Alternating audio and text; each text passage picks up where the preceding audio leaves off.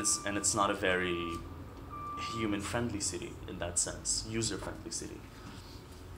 Sure, it's rich and it has all of these amenities and services, but at the end of it, when they start taxing people, because they will start taxing people, because it's starting to falter economically, then who's going to stay in Dubai? Right? The most lucrative thing about it is the fact that you can get paid as an American. You can get paid something like, you know, $240,000, $250,000 a year by virtually, you know, just existing there and working a regular job. But then if you're going to get taxed for that, then why leave? Do you know the percentage of residential structures that are going up and the people living in them? So that is you cannot actually find statistics about that. Because the percentage of residential structures are way greater than actual businesses. Why is that stimulating residential structure where it's built on this business aspect? So the thing that Dubai is doing, in that sense at least, is that they're really following the model of build it and they will come. So they're providing, kind of like the Chinese cities have been providing that we saw last lecture, they're providing a lot of excess that is not being satisfied.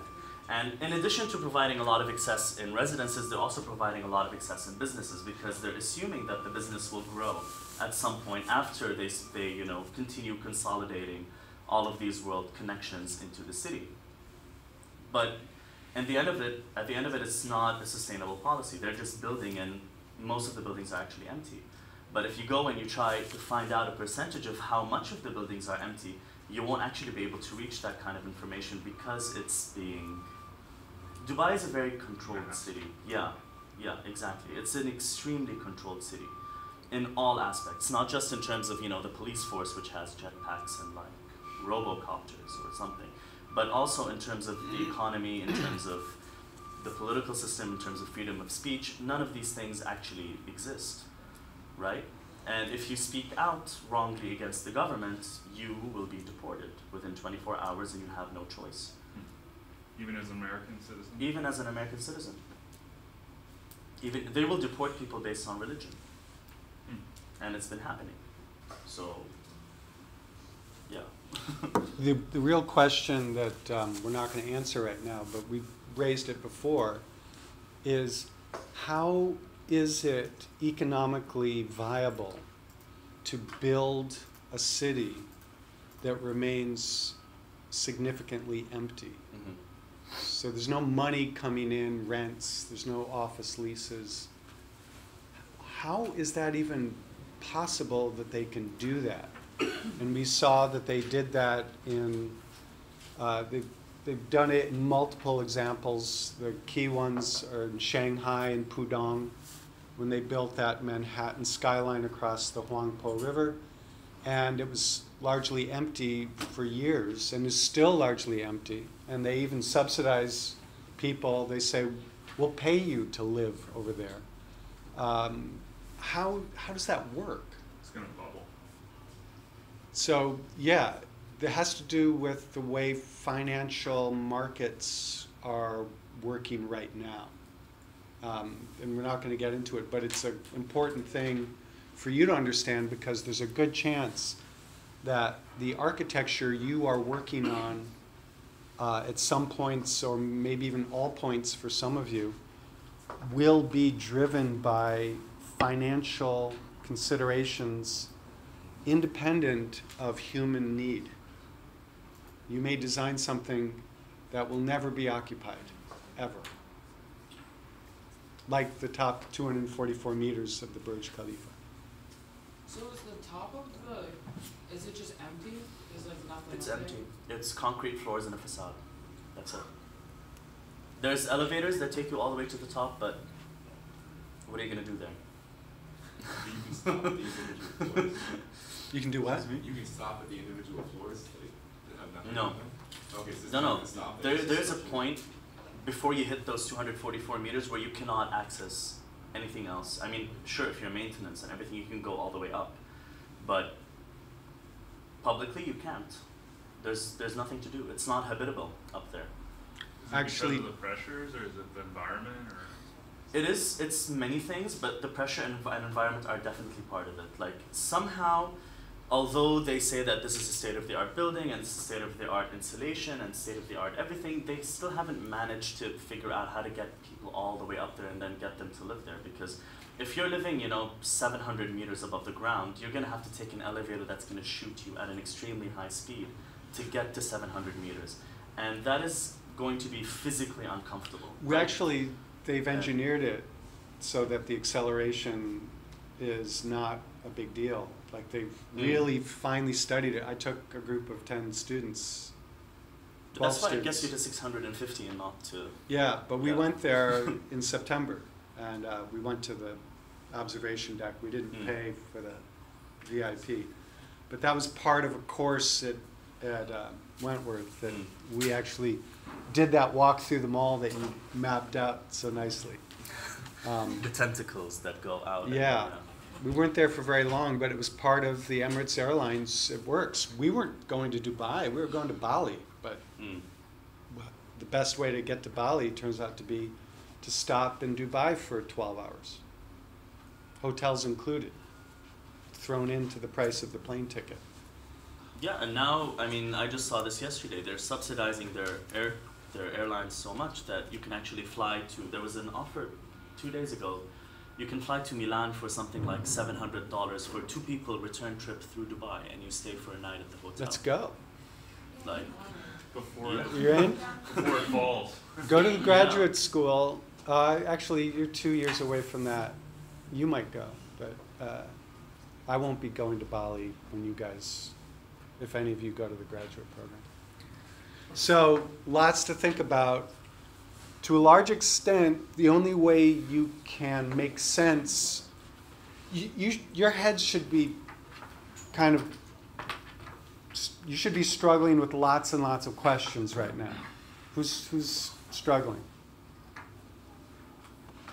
Now, this is part of the strategy of teaching the course backwards, is if the world is the #1 source of understanding, and we're using architectural tools, #2, to access that thing that is the world, then we're starting with the world itself and trying to figure out what the heck is going on, because you kind of have to survive and to thrive in the coming century in the careers you've chosen.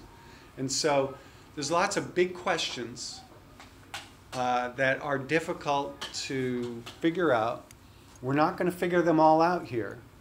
We're basically tormenting you with the complexity and the challenge of living in the world that will be your career, the context of your careers.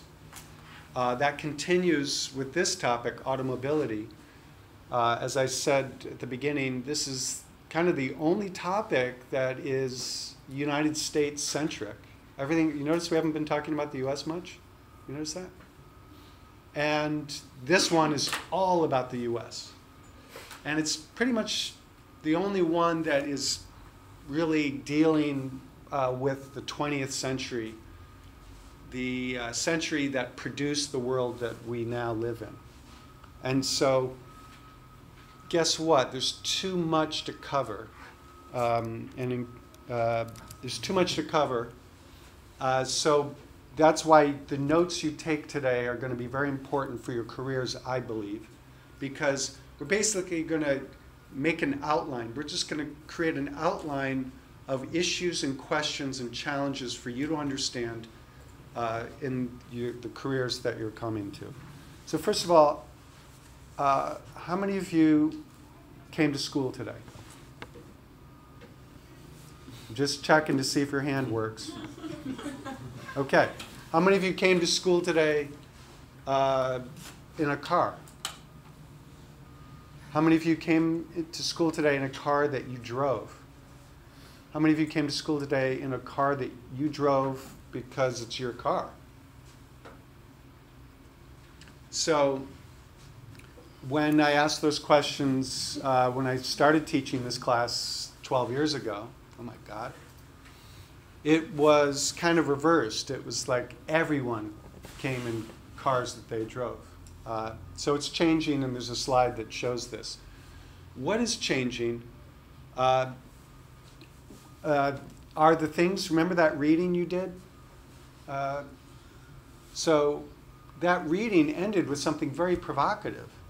It said, like, who saw the internet coming over the horizon? We didn't see it, but then boom, here it was. You may not realize, my kids don't realize that I didn't have smartphones and internet when I was their age. But you know that, right? You know it's a new thing. So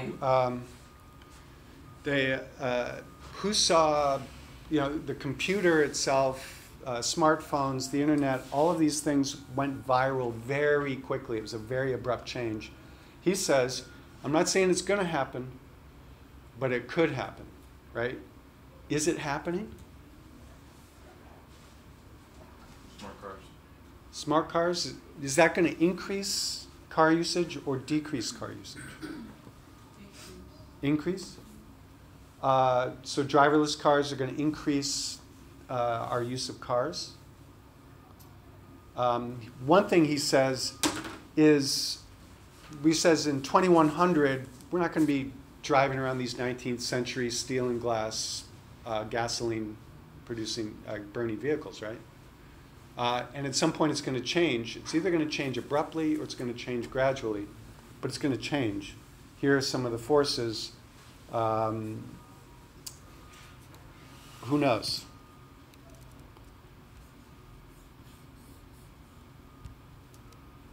So, we love cars.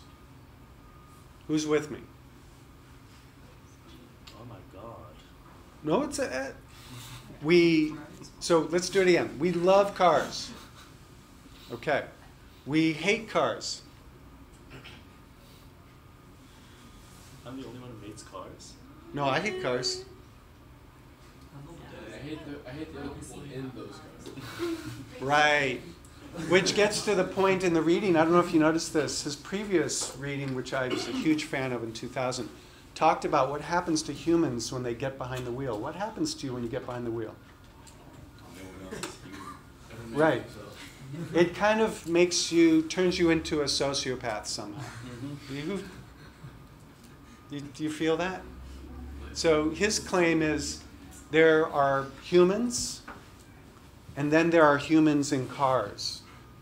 And it's the same human, but there's a different mental operation going on.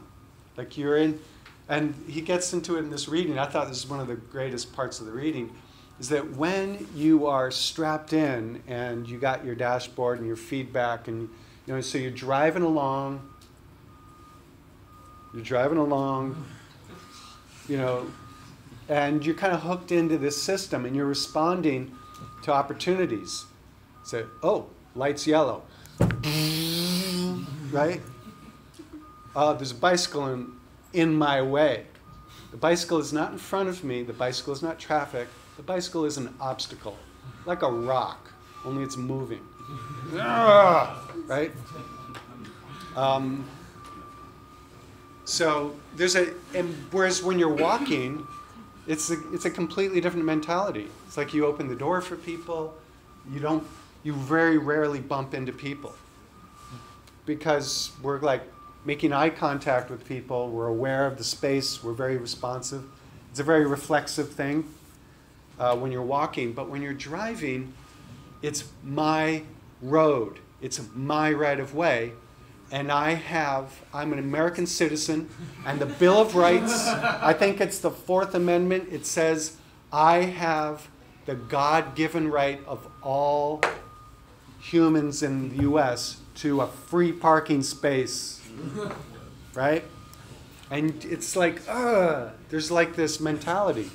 So I think, I'm surprised that there aren't more people who hate cars. I'm torn. I used to hitchhike across the country, and then I used to drive across the country, and then I used to take a motorcycle. I love driving across the country. It's so great. But I hate driving across the country. It's not great at all. I hate driving. I've never owned a car in my life. I bicycle everywhere. I'm like Dutch in this way. I have a Dutch bike, and I take my kids. I have a passenger seat. I take my son to hockey. He's 18 years old, and sometimes he just has to get to hockey. So I put his hockey bag on the front of my bike. It's like this. He carries the stick, and he sits on the back, and I take him up the hills, and we go to hockey. So there's one thing, there's two aspects of this lecture, there's two aspects of the reading that I want you to pay attention to. One is the content issues, like cars and the systems of automobility are in and of themselves very important. Very, very important. It's the most powerful force for changing the world. For the last 100 years, the North American continent was absolutely, fundamentally, and almost in its entirety transformed. No architecture alone could do that. It was an architectural automobility transformation of the continent. So that's me reinforcing the fact that the content is very important. But even more important than that is the relationship between architecture, the built environment, and the mental patterns, our habits of mind, who we are individually and who we are as a society are so fundamentally structured, and I'm using that word very carefully.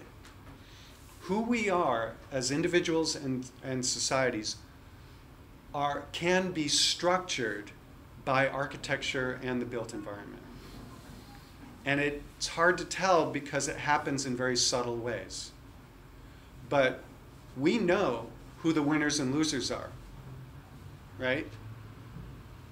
We know that the person in the fancy car is a winner.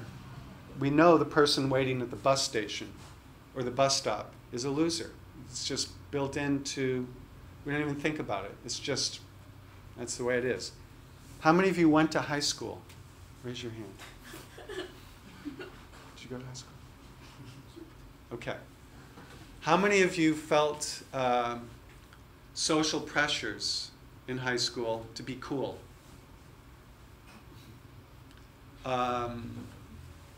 Did cars have something to do with it? Cars had something to do with it. Right? Did you drive to class? Did you drive to school or not drive to school? Who drove to school at least sometimes in high school? How important was it that you do that, and why? Cars bring freedom. Freedom. Independence.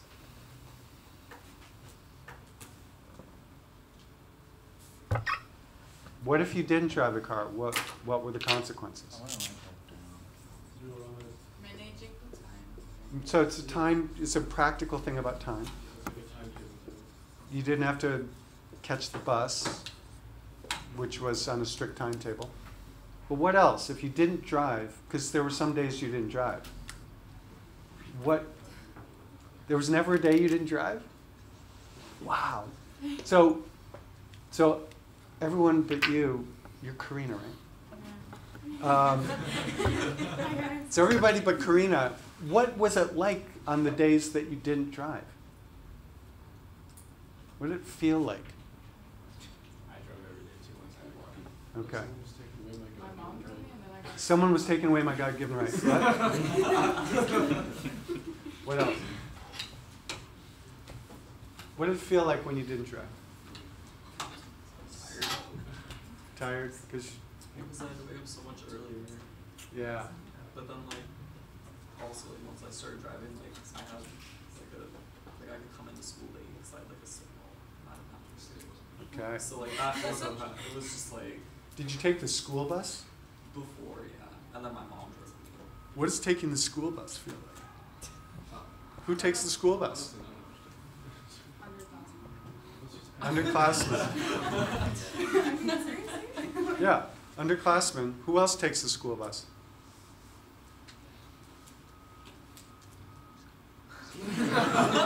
Kids who live in big cities. Kids who live in big cities. Okay, so this, you know, you went to high school, you know what social pressures are, you know how transportation can work. There is a pragmatic side to it, right? Sleeping in is a real benefit. There's also a social status thing to it too. So the real important thing here, as we go through here, is automobile dependency in the United States. How did it happen that it became impractical to not drive? There are many places, most places in the United States, that it's not practical to live there without a car. As someone who's never owned a car, my choices are extremely limited on where to live. How does it work? How does it operate? And how does it reproduce itself? And we've gone a long way to getting at that. It reproduces itself certainly in the life experience of every suburban high school student in the United States, because every suburban high school student in the United States has this experience. Losers take the school bus, winners drive. Why did your mother make the sacrifice to drive you to school every day until you were old enough to drive yourself? Because she knew that you were going to be labeled a loser if you took the school bus. Correct me if I'm wrong. You know what? I don't think so. You know? She just didn't want me to walk. She just didn't want you to walk because she loves you. Yeah. So there are some variations within the spectrum, but you get the point. So we have a few topics to cover. Excuse me for picking up the pace a little bit and going silent on the interactivity part. But please interrupt, correct overstatements, object, ask questions, because I'm going to go way too fast to do justice to these topics. So streetcar suburbs. What was there before automobility? There were streetcar suburbs. Examples, Boston was, you know, the city of Boston was this small thing on the peninsula, but then it expanded and took in all the streetcar suburbs. Brookline, Roxbury, Dorchester, this neighborhood. Everything here was built as a streetcar suburb. Streetcars go down the main avenues. Businesses locate along main streets. Rectangular parcels are part of this system. It's like, why do we put books in the bookcase like this with the narrow spine showing instead of like this? It's because there's more space in the bookcase for more books when you put the book in the bookcase this way and just show the spine so you can find it. Same logic. That's how the architecture of Main Street was produced. So these are the avenues and these are the streets. These are all residential buildings, tree-lined streets with sidewalks, a little bit of parking and narrow streets, but these are the main thoroughfares. And this is how, in the 1920s, every city in the United States expanded. And you can see in Baltimore, this is the housing types of one era and then the next era, but you see the urbanization, it grows out from the center along the spines of the streetcar suburbs. Here's St. Paul in Minneapolis, the Twin Cities in Minnesota. And same thing, it's a pattern of streetcar lines that produce the fabric that are the city centers and the inner suburbs. These are streetcar suburbs built largely between the 1890s through to the Great Depression of 1929. And that was the golden period of streetcar suburbs. Los Angeles, we heard a little bit of this story. And so now we're answering a few questions about Los Angeles. How did Los Angeles happen? Los Angeles is the most automobile-centric place on the planet, right? That's how we named a whole LA school after it, because of this automobile. What if I told you that at one time Los Angeles had the largest, most complete mass transportation system on the planet. Crazy talk, right? But it's true. Step one, bring water in. Step two, market the good life of California using palm trees and Hollywood symbolism. Step three, buy agricultural land for $1 an acre. Step four, connect that agricultural land to the city center using a streetcar, and then build houses and market it for $100 an acre. You know, so now you have a 100-fold increase in the land value. Those aren't the actual prices, but it's a multiplier. So you have enough money from the increased land value produced by the ability to take a streetcar from this new home to downtown.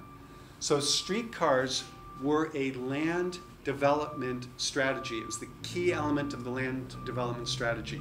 It has been that way all over the world throughout history, and still is, except in the United States, where there is a firewall between real estate development and mass transportation provision. No one in the United States harvests the value, the increased value of the land from the transport system in order to fund the transportation system, even though that's the only way it was ever produced. So this is a pattern of the streetcar networks in Los Angeles from Santa Monica to downtown, and it continued up to Pasadena, etc. Does that make sense? That's like an important reference point. Is it okay? Fordism. What is Fordism? We think of Henry Ford's big innovation was mass production, and he made it very inexpensive to produce automobiles. In 1907, the Model T sold for a dramatically lower price than any automobile had ever been sold for before. Previously, automobiles were for doctors making house calls, back when doctors made house calls, and rich people, because it was fun to go for a motor ride in the countryside on Sundays, right, for Sunday driving. Then Ford changed everything. He said two things. We know about this one, the mass production, and there it is, thank you, Google. But the second thing is essential to being the idea of Fordism. Fordism is not just mass production to lower costs. Fordism has a second component. The second component is he paid his workers dramatically more money than factory workers, the market for factory workers. And why would he do such a thing? Well, it says right there. I'm not going to ask you. We don't have time. Go ahead. Oh, well, no, I mean, just if he has them more than actually the class of Americans that can afford to buy the car for a lower price. He created the consumer class capable of affording a car. So all of a sudden, it's not just for doctors and the wealthy 1%. Cars are for anyone working in his factory, earning his wages, can buy one of the cars that they're making. Radical. Next topic. See, that was one slide. That's how fast we're going. Architecture. This is the most, I'm embarrassed how quickly we're going to do this, but we'll come back to it next week in the Radiant City.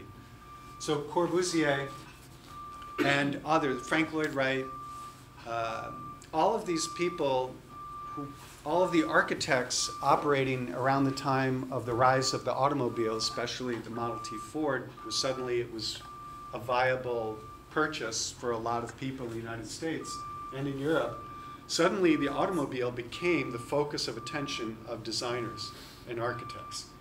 This idea of having a roadway or a transportation infrastructure is a cartoonish exaggeration of the idea of a corridor city, where you put your infrastructure in and the housing is, and the development is linked to that corridor of infrastructure. This is an extreme architecturalized version of that, where you go one room depth away from the infrastructure and you're in the countryside. That's an extreme concentration of what was a big idea. Here's Corbusier proposing for the town of Algiers, the French colony in Algeria, to have freeways that are buildings. So it's an expansion of this idea, where you arrive at the government building by driving onto its roof off of the landscape. And you live in apartment complexes that are below the freeway, and everything else is open, more or less. And then during the 1920s, Corbusier had a lot of time on his hands, and he developed 4 distinct proposals for utopian urban formations, big ideas, and we'll look at that next week. But just to, he had these ideas of cruciform housing towers that he had funding from one of France's largest automobile manufacturers in the 1920s to develop this plan for Paris. Who's been to Paris?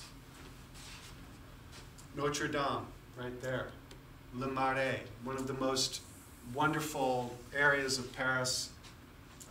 Notre Dame, Le Marais, the Louvre, Arc de Triomphe is still there. The Champs-Élysées, here's the Louvre. But the rest, there's the Louvre right there.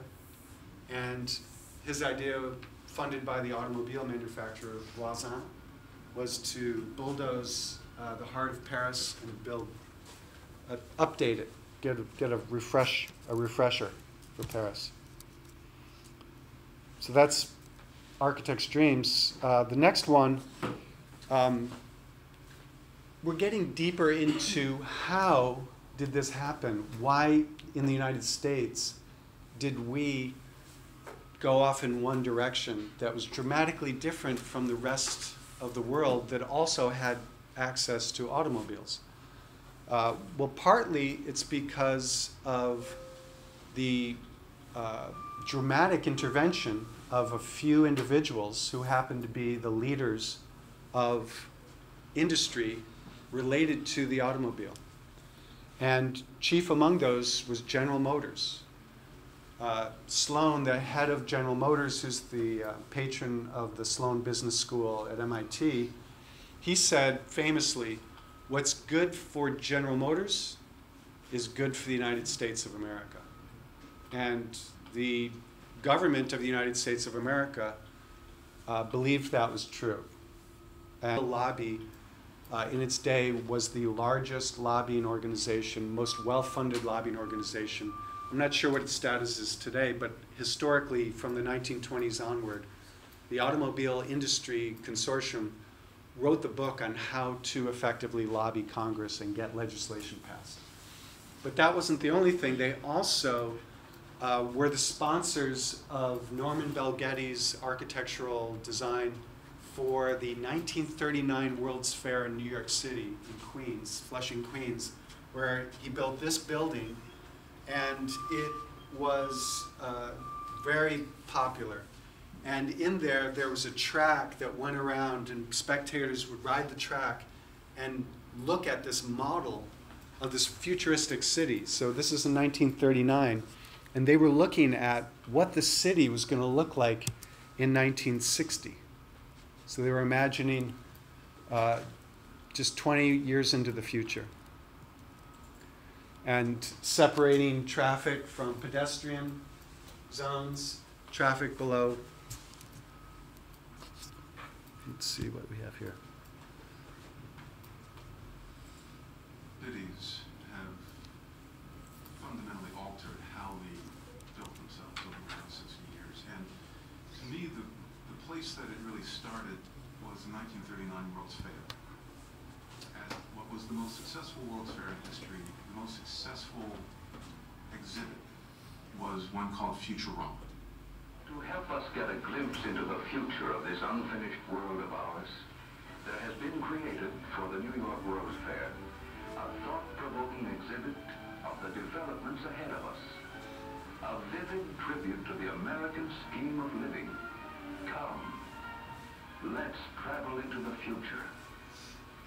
What will we see? Futurama portrayed the future of the city in that distant year 1960. The world we are now seeing is a vision, an artistic conception which may undergo many changes as it develops into the great realities of tomorrow. And it portrayed a city that was car-driven, lots of open spaces. You could live in the country and drive to your job downtown, and you'd have the best of two worlds. Over space, man has begun to win victory. Suburban splendor and urban excitement. Not coincidentally, Futurama was sponsored by General Motors, and they were promoting what we wanted. And it's my sense that 1939, just before the war, the clouds are looming over Europe. We go off to war, and we have this image that's mulling in our minds, and we come back and we implement Futurama.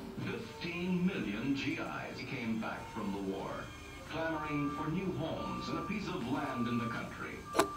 Almost overnight, suburbia was born.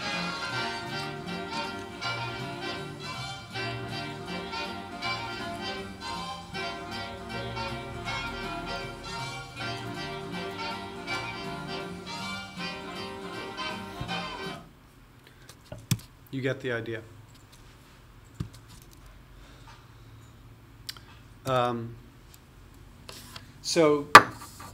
And part of this relationship, so Corbusier produced a document with the Congress, International Congress, the, what's the English version of SCIAN? The International Congress of Modern Architecture produced a plan under Corbusier's direction that became the blueprint for reconstruction after the war. So in 1934, they produced the Athens Charter. Then, and GM is producing things like Futurama. It didn't end in 1939 with this exhibition. They created a traveling roadshow that would pack up and go to cities throughout the United States. And one of the great events of, if you lived in a town in the Midwest, would be the week that the Futurama show would be arriving in your town. And the Futurama show updated yearly and kept going into the 60s. So there were these multiple planning visions that were appealing to the popular imagination about what the future was going to be like. And then there's, who Framed Roger Rabbit? Is that the name of the movie? It's a good movie, right? What's the central premise? Who's the villain? What did he do? Do you remember? He bought the red car line in Los Angeles in order to destroy it. Crazy, right? It turns out that General Motors, Firestone, Phillips Petroleum, and a few other automobile-related companies funded this small two brothers, they had two buses in Minnesota. They fed money to them to be the front organization for a group called National City Lines, for a company. And it turns out they went, with all this money from the automobile industry, they went from city to city and they purchased the streetcar lines in 83 cities and towns in the United States. I think this is queued up in the right place. They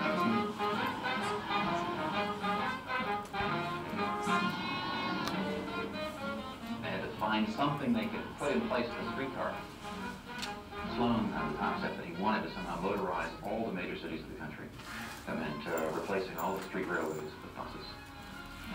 And ultimately thinking that no one would want to ride the buses, and therefore they'd buy General Motors automobiles. Sloan wanted to get it very big in this field. What he bought was phenomenal. The largest bus operating company in the country and the largest bus production company. And using that as a foothold, GM moved into Manhattan They acquired interest in the New York railways, and between 1926 and 36, they methodically destroyed the rails. When they finally motorized New York, General Motors issued these ads throughout the country. This is important because they're trying to show that motorization is the wave of the future. They issued these ads and said, the motorization of 4th and Madison is the most important and epical event in the history of community transportation.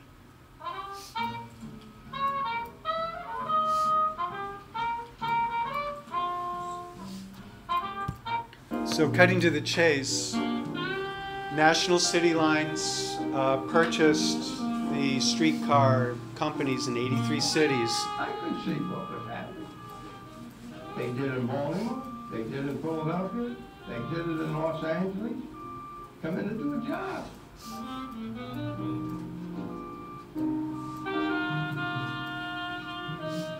So they and pulled 5 gallons of kerosene went with every trolley.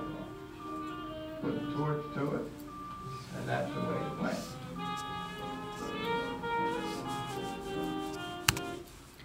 So they were brought to court in the 40s. They were convicted and charged $5,000 each company, and the officers of the companies were charged $1 each. And the infrastructure that they removed from cities in order to promote the sales of automobiles would cost something like, it's been estimated at $300 billion today. And we know that because in Baltimore, in Los Angeles, in the Twin Cities, in Minnesota, in Boston, a lot of these rail lines have been replaced, and it cost many, many multiples more than it would have cost to just save them.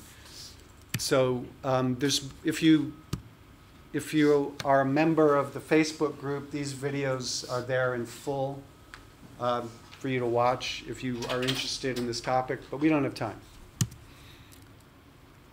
So the field of planning splintered off from architecture.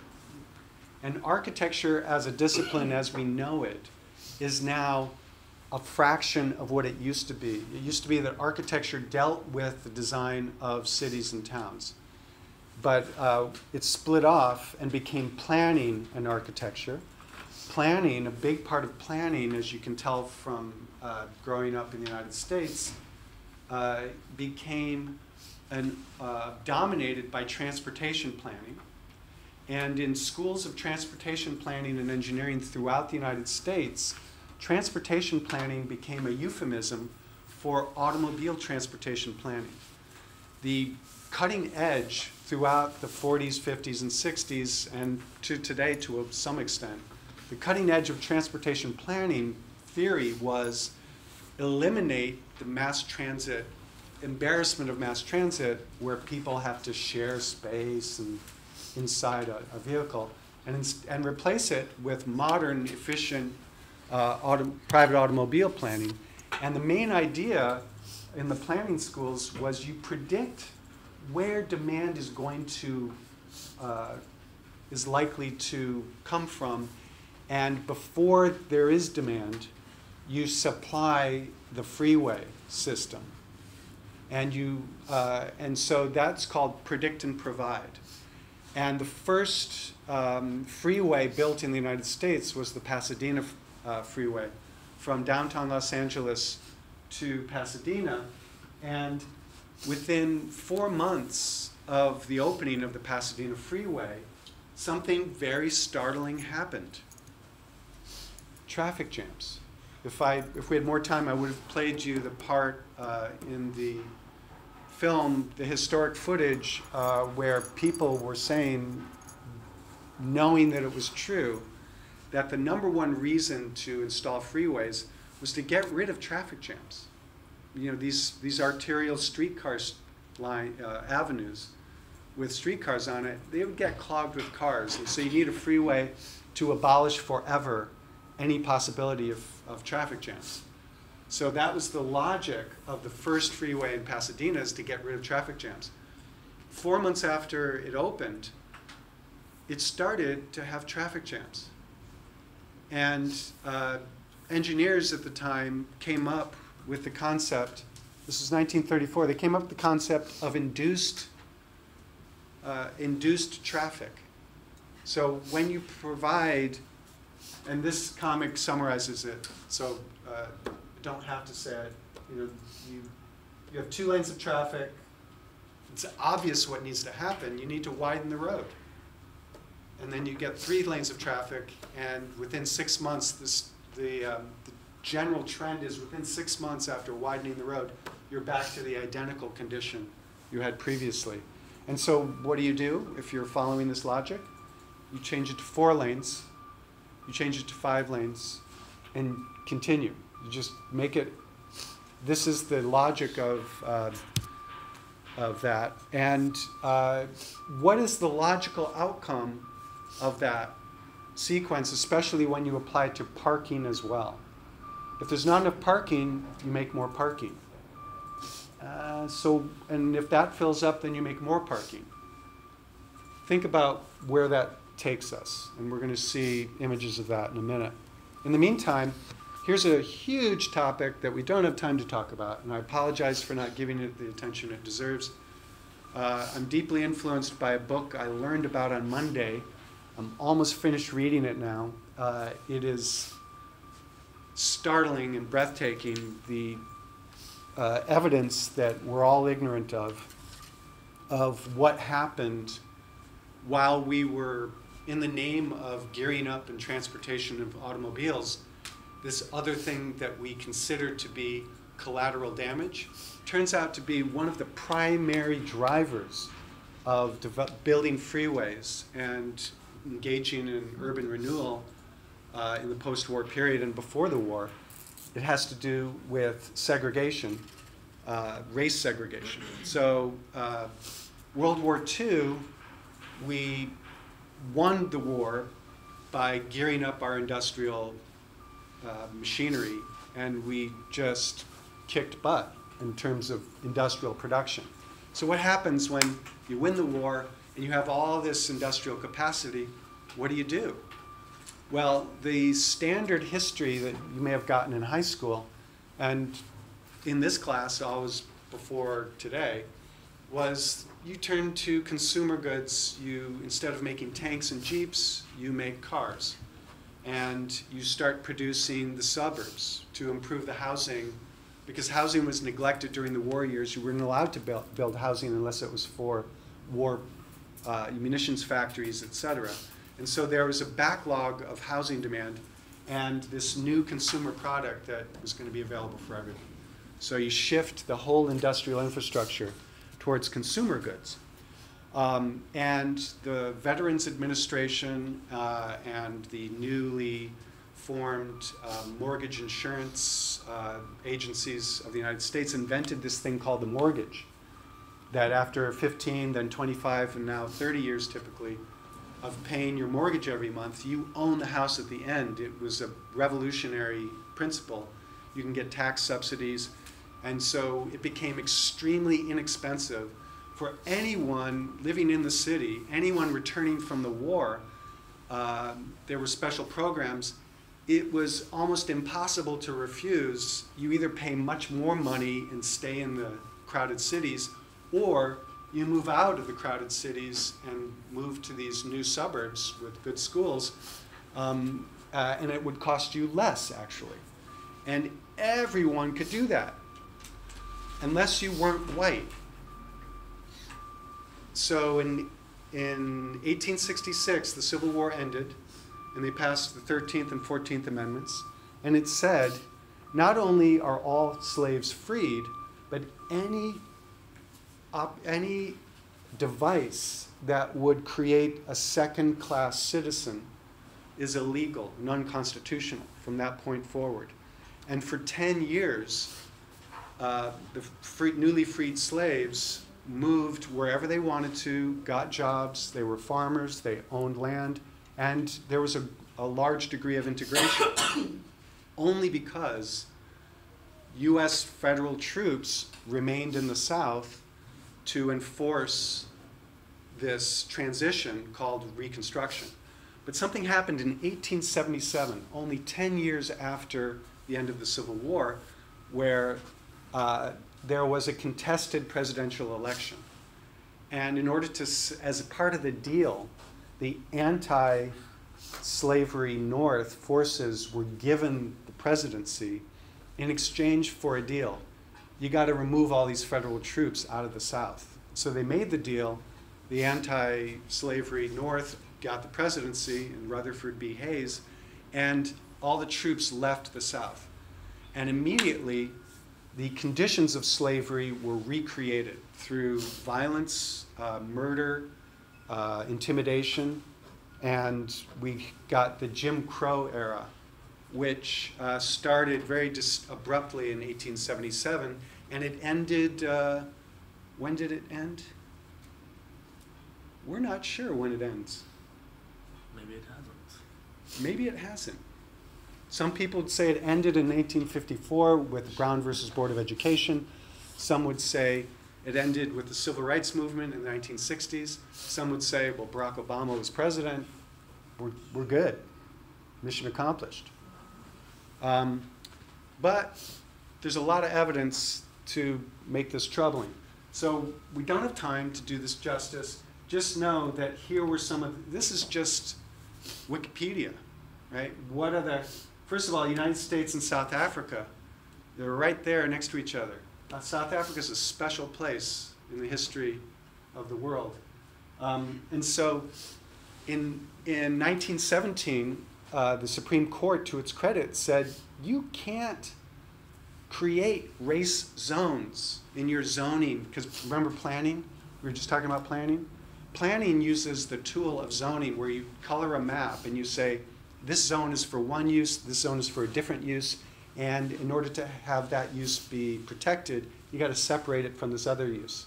Well, until 1917, there were colored areas and non-colored and white areas. And that was one of the principal uses of zoning. But in 1917, the Supreme Court said, no, that creates second-class citizenship. You can't do that. And they said, okay, our mistake. We're going to, so they just crossed out the words colored and white, and they said high-value housing, medium-value housing, low-value housing, commercial industry. Those are the zones, right? And so in the name of preserving the economic value of real estate, segregation continued on. This is the book I've been reading this week. It talks about, these are the redlining maps that were produced. It doesn't say black, white. It said 4th grade housing, 1st grade housing. And so here we are. Where are we?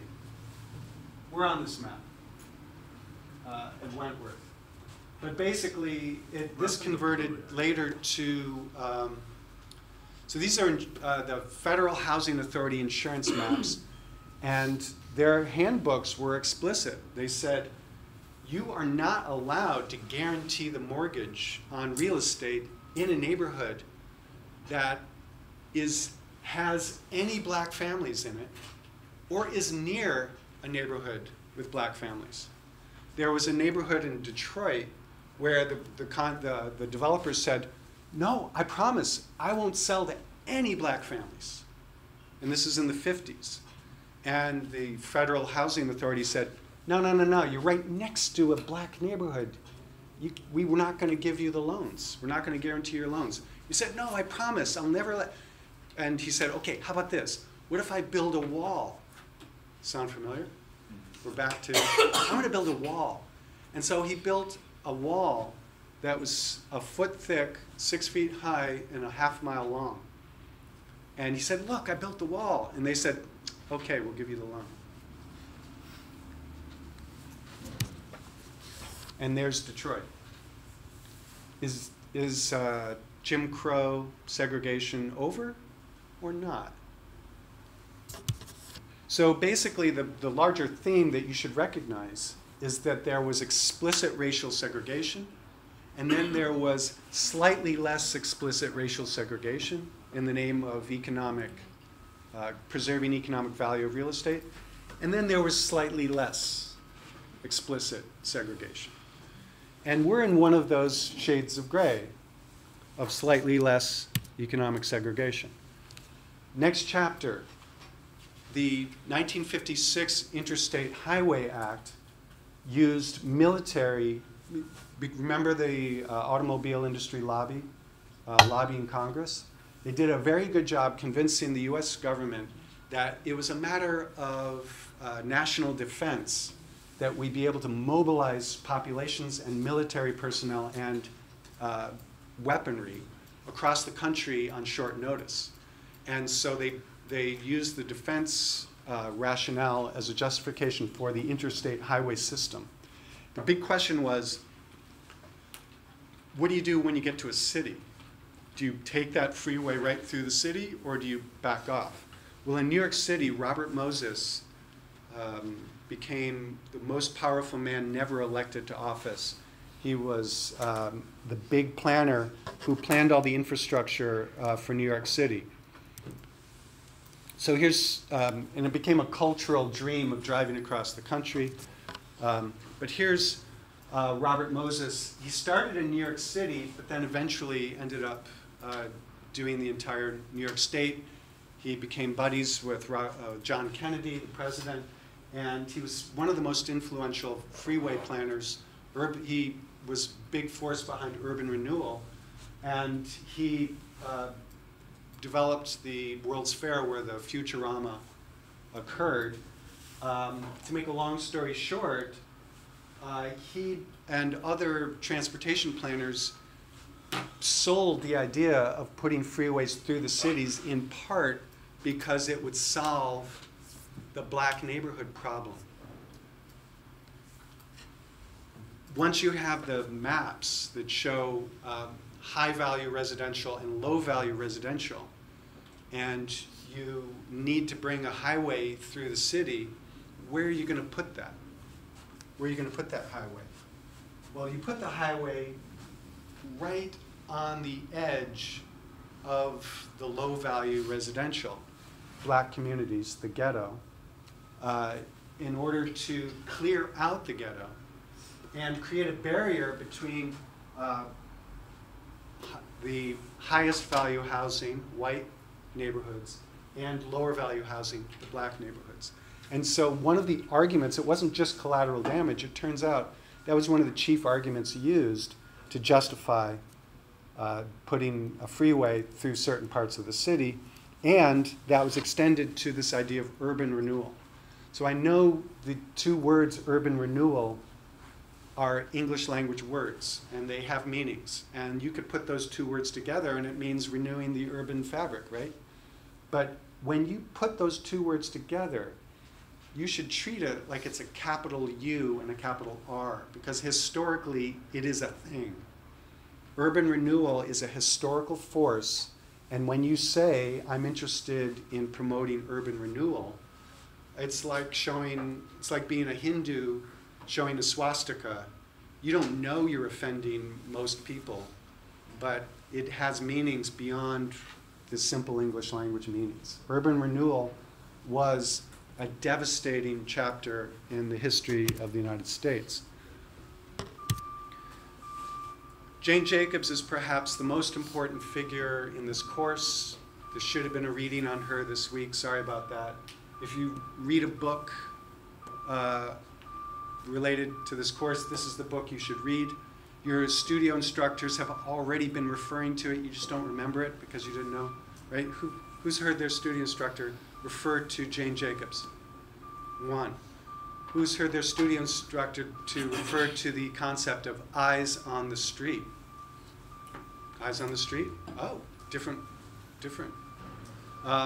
That's all Jane Jacobs. She was this housewife who didn't, she was no expert. They would dismiss her as some housewife. But she took on Robert Moses and defeated him to a large extent. And his freeway through Washington Square Park in Lower Manhattan was defeated. That's all she gets. So what's the space of the car. What does that mean? When you go to design an office building, there are certain standards for the design of office buildings when you're doing the programming. First, the project architect will say, well, how many employees are going to be here? And the client says, we're going to have 100 employees.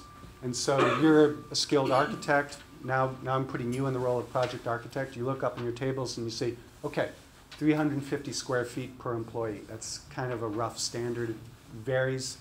Don't take my word for it. But that's more or less a typical office worker. That includes the corridors, the copy machine, the microwave, the kitchenette, the bathrooms. That's the space of one employee. So times 100, 35,000 square feet. Now the next question is, how many of those employees are going to drive to work? How much space per employee's car does it take? 450 square feet. And unlike office space, which you can stack up quite nicely, just a few elevators, some fire stairs, structural core, at very low impact, you can stack those 350 square feet per office worker up into the sky. But how about their cars? What happens when you put a second level on the parking lot? It goes from 450 square feet per car to 600 square feet per car. So it's good to keep those cars low and on the ground. And the old stores, this is the streetcar suburb arrangement where you have a sidewalk and then you have the store part, right? This is the part where you earn money. The bigger this is, the more money you earn for both the landowner and the shop owner. But then the parking requirements come in and they say, no. You gotta have space for the parking. You can't have people, can't be overloading our parking here. And so there are requirements for every 1,000 square feet of retail, you need a parking space. That's for the big shopping malls. And then you change those. It's still not enough parking, so you do this. And so you get a lot less store and a lot more parking. And all of a sudden, the distances, if you want this much store, you need a bigger store, you need a lot more parking. And the size of parcels suddenly are getting bigger and bigger because you need this. And so that's the logic of the space of the car that caused sprawl, both at the small scale and the larger scale of suburbanization. The Netherlands, who's been to Amsterdam? Awesome, right? So believe it or not, the United States, US cities and Dutch cities automobilized kind of together until the 1970s, when people in the United States said, whoa, what's happening to my city? And then they got brushed off and they went silent. But the people in Amsterdam said, whoa, what's happening in my city? And they won. And so the difference between Amsterdam and Boston has to do with this turning point in the 1970s, where they were filling in the canals of Amsterdam to produce wider streets and more parking on the logic of automobile geometries that we just looked at. Here's one of the actual data visualizations that they produced in order to convince people that they had a problem. Street full of cars in Amsterdam with these many people being moved, compared with the same number of people being moved in a bus, compared with the same number of people on bicycles, compared with the same number of people walking on the sidewalk. So you go from 0 space available to 100% of the street space available. Specific geometries and architecture that come out of this. This is a very clear demonstration of some of the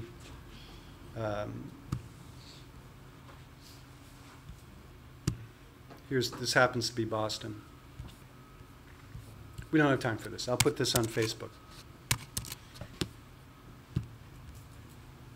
But you can slide this slider across. You can see cities throughout North America in their former spatial arrangement and then after the freeways are cut through. The one for Boston, unfortunately, only has the situation after the Rose Kennedy Greenway.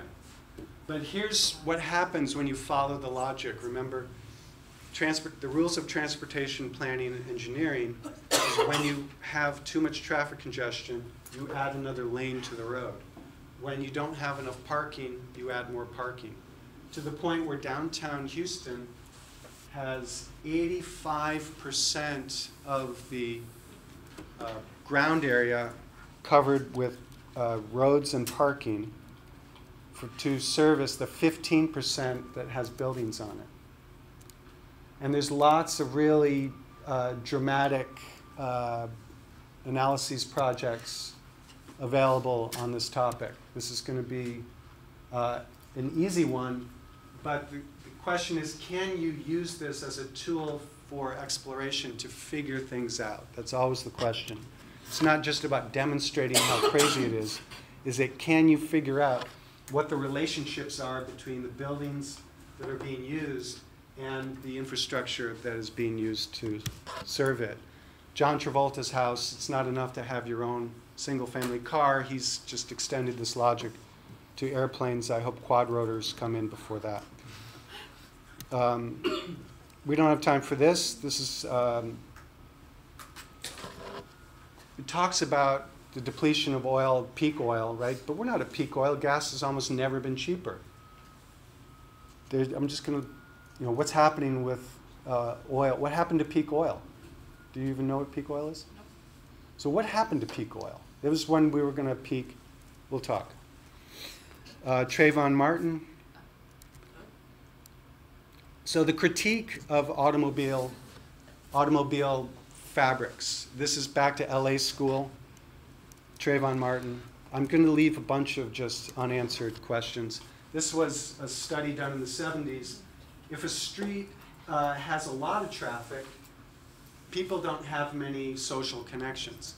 If the street has very low traffic, turns out people have lots of social connections. It'd be great to find an analytical way to perform that kind of a study using our methods in this class. So what happened to you guys, right? We were doing fine, driving more and more and more, and then something happened. Is this the beginning of what John Ury calls a paradigm shift? And what's up with the real estate market? They're starting to publish these walkability maps where the real estate value, the value of a piece of real estate goes up if your neighborhood is considered to be highly walkable. So things are shaking up. This is, those traffic bumps that are such a pain in the butt when you're driving? Well, they grew up and they became traffic calming, where the road goes like this to just slow people down because the police are not going to enforce the speed limit. Engineering signals are the thing that make us slow down when we're in our driver brain, right? So now we're going to take that up a notch, and now we have complete streets. Since you've been at school, the streets of Boston have been transformed by the complete streets movement. This is an important thing. We got no time. Okay, one more thing. This is the way cars and motor vehicles were first introduced into the rest of the world, what we used to call the third world, increasingly developing world. This is the rise of automobile ownership in the United States under conditions of the General Motors lobby, etc. 750 vehicles per 1,000 population. It's starting to go down. This is out of date. And back when this was done in 1995, Bangladesh, China, India, Brazil, they all had China had 5 cars per 1,000 population. Has that changed since in the last 20 years? Yeah. They produce more cars than the United States does now, I believe. Now, there's a big story about Japan that is quite interesting. So the US and Allied forces won World War II. We did it by devastating Japan in part. And Japan was very confused when we just didn't walk away or enslave people. They were confused by the flood of money coming into Japan to rebuild Japan. Because we're not stupid, we used to be not stupid, and we rebuilt Japan so that they wouldn't go to war with us anymore. Now they're a highly valued trade partner, right? So they were confused. Why are you giving us money? We were at war with you. And they were very confused about this aid thing. But then, right after World War II, we had another war to fight in Korea. You've heard of Korea because we're about to fight another war there. So we had to fight the war in Korea, and we needed Jeeps. And so we said, hey, Japan, how about if you produce a lot of Jeeps and other military vehicles to supply our war effort in Korea? So the Japanese automobile industry, the foundations of it were built during the Korean War, building vehicles for that war. And the US, during those years, the US planners were going over and saying, hey, we're going to rebuild Japan. We're going to make it better than it ever was. We're going to build you, don't thank us too much, we're going to build you an interstate highway system just like ours. Okay, now you can thank us. And they said, whoa, whoa, whoa, we're Japan. We don't have all the space in the world like you did. We have this huge population. We have mountains. We value our forests. They're sacred. Thanks, but no thanks. We recognize that our capacity to expand economically depends on our ability to move around the island. Your highway system, this was already in the late 40s, your highway system is completely dysfunctional if you tried to build that in Japan. We'll build railways instead. Thank you very much. So fast forward to the end of the Korean War. There's all this industrial infrastructure. The Jeep manufacturers want to do what the US did, is switch from military manufacture to civilian consumer manufacturing, cars. And the Japanese government said, whoa, whoa, whoa, no. We actually want to restrict the number of cars that the Japanese citizens can own. And then some brilliant man reminded everybody, hey, remember the United States? Remember that aid thing that we thought was so crazy? Maybe what we can do is we can become the largest foreign aid contributor for development projects, or deal with the most countries in the world. Even though we're a tiny country with a tiny population, we can deal with all the developing world, and we can give them aid, and they can thank us. We can help them develop road systems. They can have an interstate highway system in Thailand. Remember Thailand? Who's been to Bangkok? How's the traffic there? It's so much. Yeah. So let's build highways for Thailand. Then let's build factories let's build Nissan and Datsun and Toyota factories in Thailand so we can sell cars. And that's why Bangkok had so much traffic that they need to build a subway system above the ground just to keep things going. Guess who designed and built and financed that subway system? Japan. And it works so beautifully in Thailand that they did it in Indonesia, Philippines, and they're trying to do it everywhere. And you heard about the bus rapid transit system in Bogota, Colombia. That was when Mayor Peñalosa said, no thank you. We'll take your money, we'll build a bus system, a bus rapid transit system, but we don't want your highway system, and that's how he got elected to mayor of Bogota, Colombia. So ring roads are a Japanese project. They will finance it, they will engineer it, they will help plan it, and now the whole world is the United States when it comes to automobility. Even before we get to 700, remember the United States is somewhere now, it's around 700 cars per 1,000 people. This is the traffic situation when the 5 to 10% wealthiest people start to get access to cars. And you get 120, 150 cars per 1,000 people. This is your situation. And there are planners and otherwise intelligent people, not just from Japan, but also from the United States, from schools like these, who go there and say, well, your problem is this. And we deal with this up in the thesis studio because we have people from other parts of the world. Planners are going to the mayors and the councils and the planners of these cities, and they're saying, traffic problems? It's because to have a properly functioning city, you need 35% of your land area to be for roads. Your problem is you only have 6% of your land area for roads. Of course you have traffic jams. Now it's time to bulldoze and have some urban renewal. Bulldoze your older neighborhoods and build more roads. And so now automobility is not just a US problem, it's a global problem. And the race is, can we take the lessons we've learned that have given us complete streets and overcome the cultural message that we've been sending loud and clear for the 20th century, that this is, you just need to build more roads and more parking.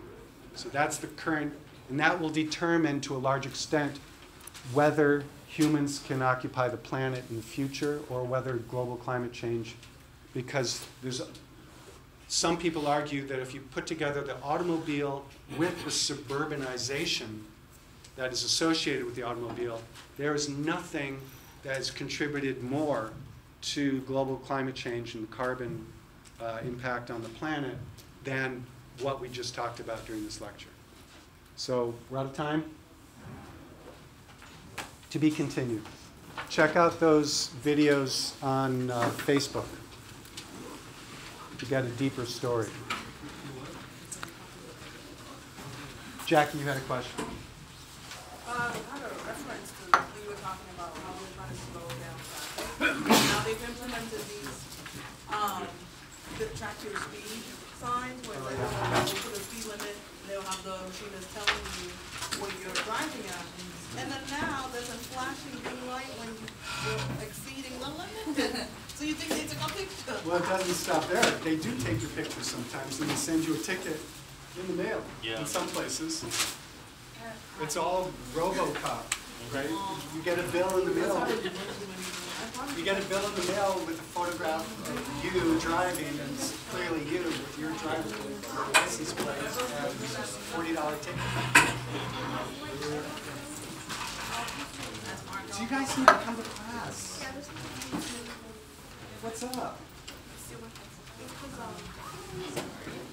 No, don't even say. I know it's bad, but anyway, we fixed our schedule. We open at Starbucks at 5 to 9:30 shift, and then to this day the traffic is so bad coming in. So, but anyway, we fixed our schedule and went out on Fridays and Wednesdays. Excuses. Okay. That's it. That at least counts for every single. Excuses. Exactly.